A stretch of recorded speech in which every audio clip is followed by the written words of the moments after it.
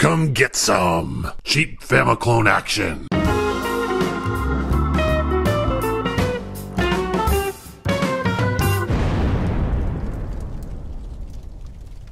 Hey there, real gamers, Retro Rob here, and welcome to Retro Rob Plays Everything. Got another mailbag from TEMU. Guess what? I've got something, and I know. I always say it's special, but today, I've got a handheld game system. So special, so amazing, that it simply goes by the name Game Console. You can't beat that. You cannot touch it. It doesn't even need to be. Yeah, all right, it says S8 on it. But still, it's so special. And so just, it embodies everything in gaming. And, you know, I don't know. Might have to just shut down the channel after this. There's no need for anything past the Game Console. My goodness, TEMU, you've done it again. You've also crushed the box again. Oh, TEMU, I love you. Anyway, even though this is the most awesome thing I've ever seen, we're going to start it like every other video. We're going to start with the front of the box. Crushing brought to you by TEMU. TEMU, we know how to crush boxes. Look, this is constructive criticism, okay? I love TEMU. I constantly buy stuff from them. Seriously, constantly. But man, their shipping, it's fast, but they just throw everything in a bag. It's gone. If they had garbage bags, I'm pretty sure they'd ship them in them. So just something to notice. That said, I've never had a problem with things actually showing up. So, you know, that's better than what I get off of AliExpress. Yeah. So anyway, I'm not sure whether S8, I guess, maybe. It says mode number, so I'm not sure what we're, I don't know. S8 game console, maybe it is. 520 classic games. Massive classic games. Review childhood memories. Upgrade 520 games. Can't read that, but it's something about the battery. Connect TV. Upgrade standby time. An HD screen. I'm so excited, but we have to look at the back of the box. Product features. Oh man, I don't want to go. Wait, we're gonna have to zoom this in. There we go. All right, product features. Send him a childhood memory. I'm gonna love this one. 2.4-inch, soft, light, high-definition color screen. Big screen doesn't hurt eyes. 520 classic games, massive classic games. Review childhood memories as said on the front. TV HD output, I can guarantee that's not true. Support HDMI connector to TV. Maybe. All right, I haven't looked. That's true. So maybe it's possible. I could be wrong. It wouldn't be the first time. Anyway, comfortable handle, support for double, parent, child, and double and best friend. Oh wait, and couple and best friend. That's a lot of people they can support. Physical shortcut keys, micro frosting feel, independent keys, long lasting grip, no sweat, homeboy. Doesn't say homeboy. Rechargeable, play without stop. 1020 milliamp lithium battery. The game machine capacity can last about 6 to 7 hours. All right, let's open this up. Man, the hype train on this one does not stop. By the way, I don't think this is included with it, but it does show a possibly unrelated controller. Yeah. Doesn't bode well for the HD. All right, there we go. Doing it the hard way. Okay, game console itself. We'll come back to this guy. We're going to have to assemble him, I think. We got a manual in black and white. It's... Oh, it's a poster. So it's a poster style one.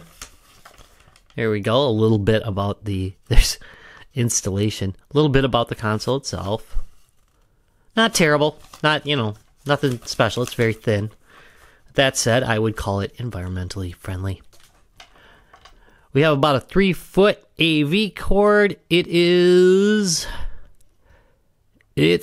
pretty cheap. The cable's not super thin. It's not offensively thin. The end of the cable is not, it took me, 5-second pause to say end of the cable. Anyway, end of the cable, it's not offensive. These are not offensive, but they are, you can see, like, it's really thin there. Got some aluminum foil. Got a battery. BL5C, 3.7 volts. Yeah, okay. And then, of course, we have a charging cable. The charging cable is micro USB. It's actually fairly long. I'd probably put it at, probably about 4 feet. And look at that. It's not bad, actually. This feels much better than the AV cable. Not bad at all. All right. Pop this into the back. And there's our battery. It appears that you can only use this kind of battery. And it's a pretty common battery among these. But no double A's. Okay. Here we go. Well, clearly I'm going to have to go off screen to peel this off. Oh, terrifying. There we go. All right, quick walk around of the S8. We've got the D-pad, which is pretty terrifyingly flat. We've got this volume button. There's only one volume button, sadly. So that means you're going to cycle through the volume. We have got a reset button here. Select Start A, B, X, Y, which of course are A, B, and some turbos. I'm guessing they're turbos. Sometimes they're not. We have a flip switch power supply on the top. I actually appreciate those. And we've got AV out. And we've got micro USB charging. That's pretty much it. Pretty basic device. Let's power it on. Alright. I've got it cranked. And it sounds pretty tinny and very in the mid-range. It's a bit better. I mean, it still sounds pretty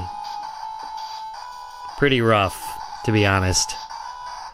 We've got Chinese and English. We've got Santa, who due to budget constraints has been cut down to 1 reindeer. He's much slower to deliver now. Alright, I gotta turn that down. I can't take it. 520 in 1. And, you're seeing lines on the screen. There, is that a little better? A little better? I hope it is. Anyway. Yeah, the 520, it starts repeating fairly quickly. I think we've seen this collection before. Got Battle City in there, though. Ye Are Kung Fu, which is quite good. You got 1942. Got some Donkey Kongin'. You got Lode Runner and Lode Runner 2. I don't think that was in the other one. Huh. Alright, so this one is actually slightly different. But I do know it eventually repeats. Look at Burger Time. Yeah. Not too bad, not too bad. There's F1 race, number 152. It's going to repeat. Got Frontline in here. So every once in a while they're sneaking something new in, but in the 300s you're going to find out that yet again, see, it's repeating. We got Mario Bros again. There's Pac-Man. That's nice on that page. And, hey, Polar Bat, an old favorite. And I did see Puya in there, which I do love to play. Got Raid on Bugling Bay. That's a good one. Yeah. Zippy Race. Pac-Land, which we played in a previous. Determined it was okay. Almost there. 352 has F1 race on it.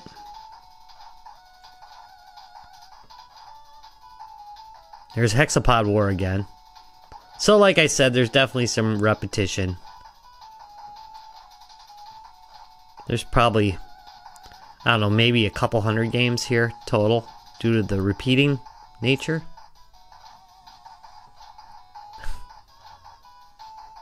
Well, that's a lot of there's Spar, Star, Starfighter, Starforce, Stargate, Strafe, and Stub Game. There you go. A lot of the games are represented. Of course, annoyingly, this is not in alphabetical order. Alright, we made it back to the front. Hooray!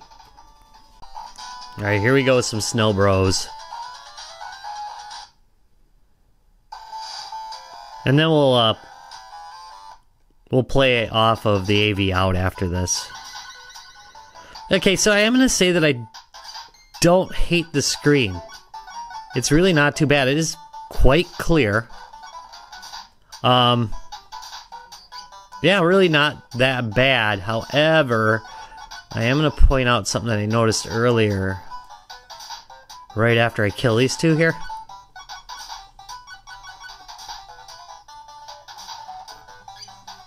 Hold on a second. Alright. I'm going to turn this. And I don't know if you can notice, but the viewing angle. It's okay vertically, but horizontally, it's a very, very, very narrow viewing angle. Alright. Since I'm pretty sure this scene is getting annoying, what I'm going to do is switch to the AV. Alright, let's see if the game controller is up to some Gradius. Come on, D-pad. Well, huh. I'll be darned.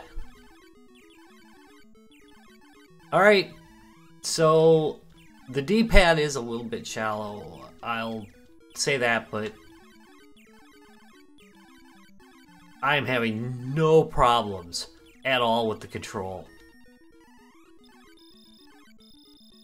I mean, it's working great.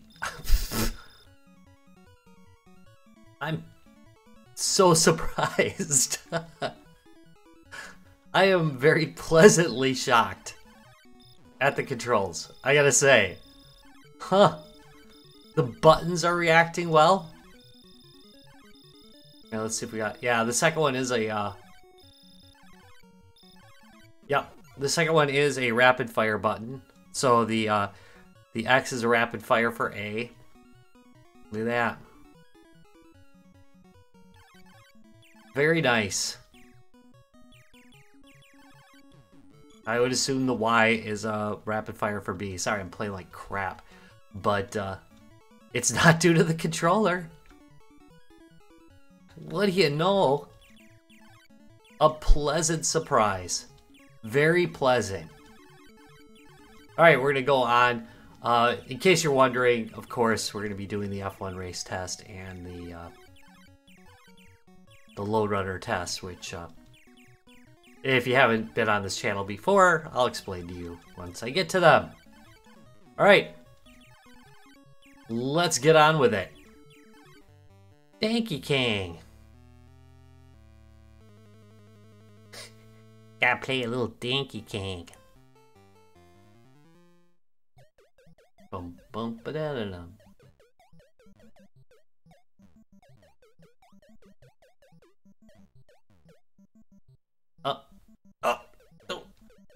It fought me a little bit there. Huh. Huh. What's up with that? Let's see.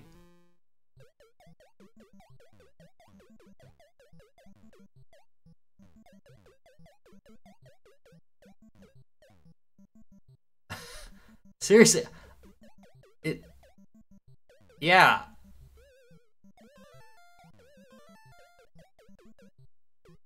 What's up with that? That was weird. Oh, I can't. Every once in a while I can't move right in this game. What the heck? That's generally not a problem I see. What? It's fine here. Oh. The D-pad's... Is it collapsing every once in a while? Does this have D-pad collapse syndrome? Yeah. Something is not right there. Oh.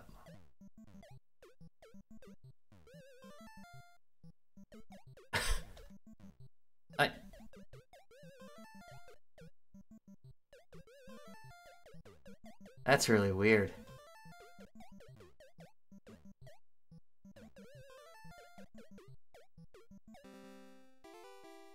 Yeah, that's really weird. Every once in a while, yeah, pressing right now. I'm just up there. It started going. Every once in a while, pressing right just doesn't seem to work on this game, because the last game was fine. Huh. Now let's try another game. So I just blew out the D-pad, and I'm gonna try Space Invaders, because this is like nothing but left-right action.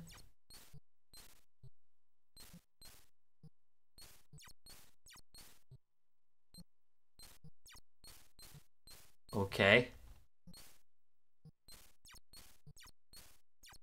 Just gonna try and casually play through this level.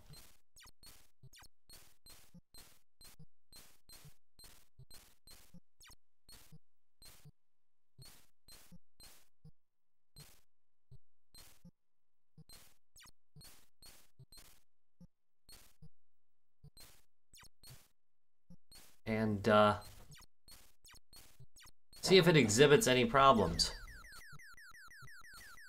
And quite clearly, it's working just fine. All right.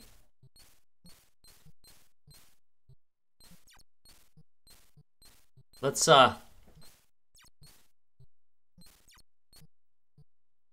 try Donkey Kong again and see what we get. Alright. So I've blown it out to see if maybe there's just some schmutz. That's the technical... No! It's doing it again! I am...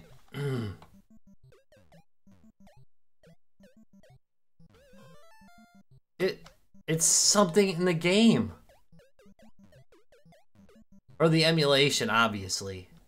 Oh, it's alright. Did I just get it? No! Here, it's not going backwards now. There, and when I raise it up again, it goes. What the... No idea. No idea. The Lode Runner test. I can't get over Donkey Kong. Might have to start a Donkey Kong test for this.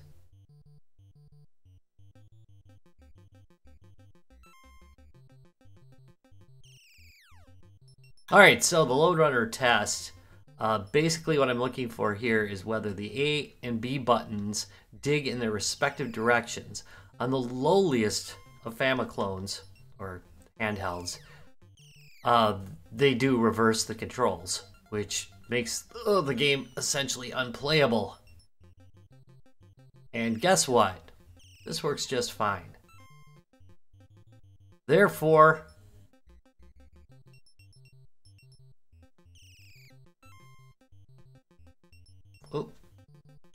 this game system passes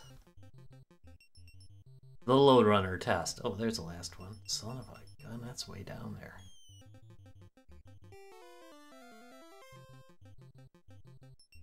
And notice again, I'm having no problem going to the right.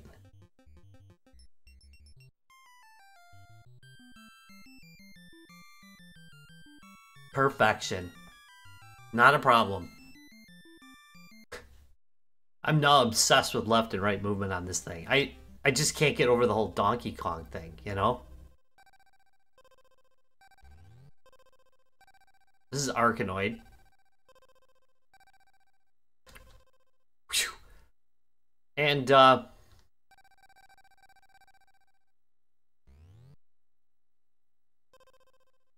thus far,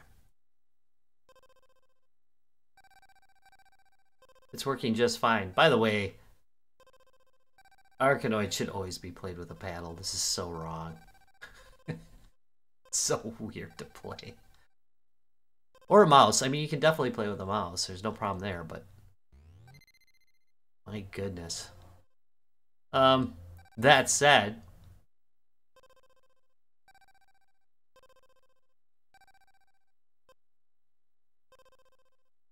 this is absolutely working fine, so... I guess I'm not going to knock the controls, I'm going to knock the emulation. Clearly, the problem is not in the hardware, it's in the software. Oh, I died. Alright, English versus Chinese. Are there different games? I'm going to start on the English part. Okay, wait. 1, 2, 3. This will be Super Mario 9. And there we go. There's... yeah. So whatever, Adventure Island hack, I believe. Okay, so that's what I get when I put it in English. So let's hit restart. Go to Chinese. 1, 2, 3. Same thing. Alright. That solves that. I was asked that a while ago whether the Chinese games are the same, and it appears that that's true. This, my friends, is Season Garden. I always like to try something new, and I have not tried this before on a video. I've tried something similar to it, though, where the controls were a little bit different. You could just aim your D-pad up, down, left, right, or to the corners to thwack the little baddies. That was a better designed game as far as gameplay goes. I have to say, I like the cut of this one's jib, you know? Oh, my goodness, how fast you gotta be. Is there any little animals or anything to accidentally thwack and lose points? That would be cool, right? Yep. Ah, I did! I lost 50 points, that's sweet! There. Go, almost done. Did I make it? Timeout. Game over. Aw. Should have got those negative points. And here's Millipede. Quite a nice version of it.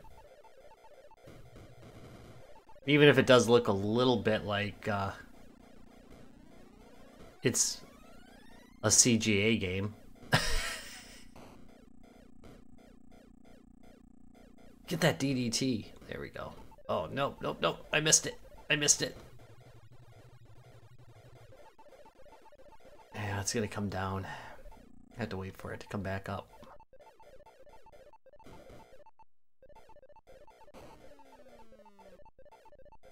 Come on.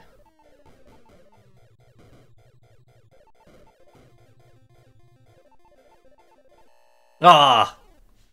Dead. Let's go on. Alright, the F1 race test. Alright, for those of you who have not been on this channel before, one thing that many of these handhelds do is after about the first or second turn on F1 race, the controls will reverse, making the game impossible to play. Well, not impossible to play, but impossible to win. And going into the first turn in. Yeah. Okay. Couldn't do anything. I can edge along if I press the right. So yeah, here's what's... I can't do anything. And yep, if I press the left, it's going right. And then it reverses itself back after the turn. That's terrible. And look, I can just kind of stop. So this does have that problem with F1 Race. It reverses the controls after the first turn. So that's a fail. Care Bear! This is going to be great. But, oh. This is wonderful. Look at the Care Bear. Apparently he cares about stuff dropping. Oh, don't hit the lightning, I'm guessing.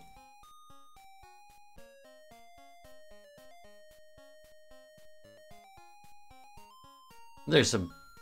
Oh, apparently that's not good.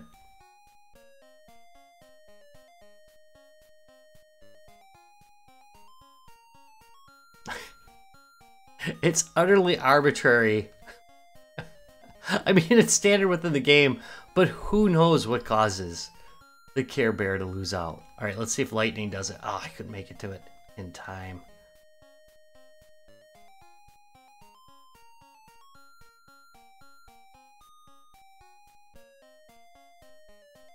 Sometimes I'm not getting points for stuff too, I notice.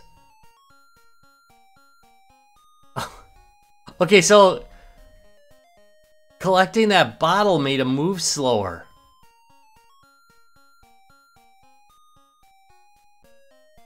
Okay. Clearly this game has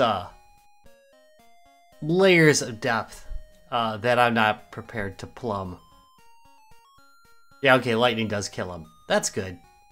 You know what? I absolutely love Balloon Fight. I've decided. I've gotten over it. I've gotten over the fact that it is a blatant knockoff of Joust. And I'm on to the whole... This game actually plays pretty well. So, you know...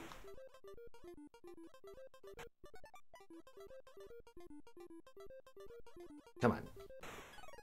So long, sucker! And let's get our third little friend here. Uh-oh. Nailed it. Just nailed it. Alright. Oh no, I lost a balloon! Come on, get the heck out of here, dude. Yeah, I'm gonna start having real problems soon here if I don't start nailing some of these guys.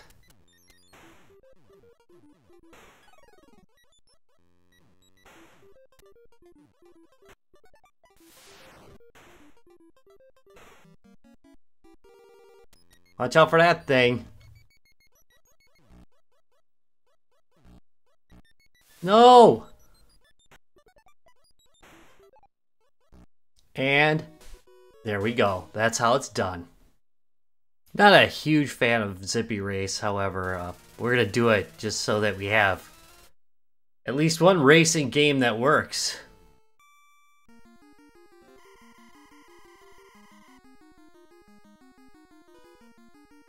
In this video. Although, who knows? What a jerk, man! Oh, this is I-94 right here. And he purposely gets it. Look at this jerk. What a jerk.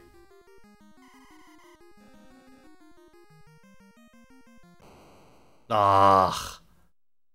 Wiped out my motorcycle. I'm in 88th place. Really? It is really hard to pass people, I gotta say.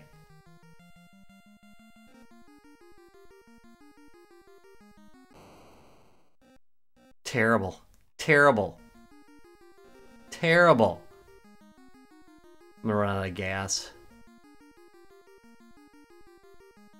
Yeah, I've said it a couple times. I'm not a real fan of this game. Get out of my way.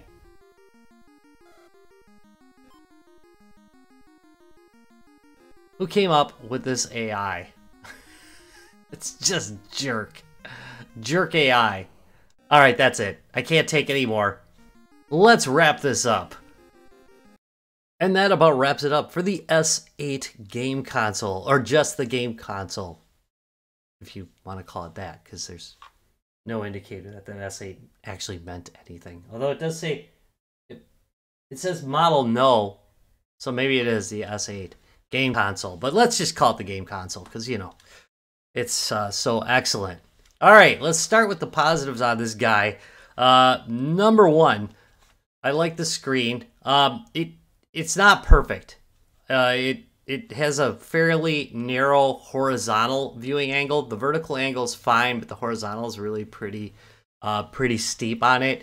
But when you're looking right at it, the color's really nice, and it has a very, very clear screen. So it does look really nice. Another thing on the positive, boy, I love the design of this. I would love to see this body go into a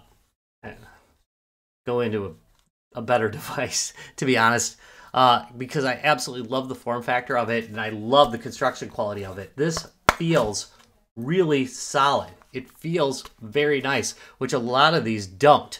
The D-pad, I was a little bit worried about it having D-pad collapse. It didn't. It played really nice throughout if the game itself was working. And the buttons are nice. They worked absolutely great as well. Now, for the negatives. Negatives are, many of the games repeat, so they didn't get as many games as they listed on here. That's a nice way of putting it. The games repeat a lot, is what I'm saying. The games clearly were not tested throughout. Hey, you know what? I would gladly have 150 solidly working games than 500 with repeats that don't work. Can we do that? Can we also get them in alphabetical order? Those three things. I guess they're three things. I'd like all the ROMs to work. I know, it's a lot to ask on a $10 game system, but let's face it, with the entire pool of ROMs out there, that should be something you can do. Put them in alphabetical order and make them not repeat. Let's start agreeing to do that. That would be great. Yeah, as I mentioned, not all the games worked. That was kind of a big deal. The other thing that I absolutely do not like is the one-button volume. I absolutely detest one-button volume. Yeah, that's kind of annoying. Another slight detraction is it does use USB micro. It can definitely be forgiven, you know, on this, again, $10 machine. But I prefer USB-C. Again, that's a whiny gripe, though. All in all, you know, I'm gonna give it a thumb sideways. It's not terrible, and I really want to like it because of the positives that it does have. But in the end, there's just, it's weird to say, but in the $10 space, there's just some better handhelds to be had. That's too bad because it looks freaking marvelous. Anyway, I want to thank you very much for watching this video. If you enjoyed it, please do me a big favor. Give me a thumbs up, subscribe for more, and I'll see you in a couple days. Bye.